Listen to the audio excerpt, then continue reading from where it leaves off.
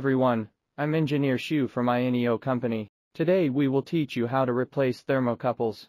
The first is with this small movable spanner, then there are the 8 to 10 open-end spanners. First remove the grate.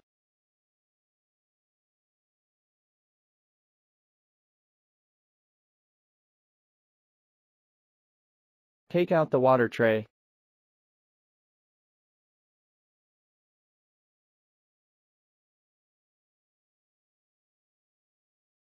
Step 2. Use a spanner to unscrew the top screw.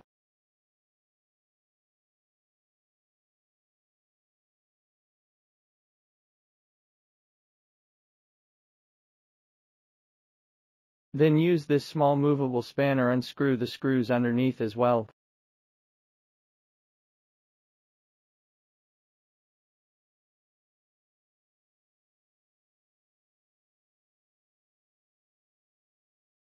Finally, take out the screws. Thank you for watching this video. If you like our video, please hit the like button and subscribe to our channel.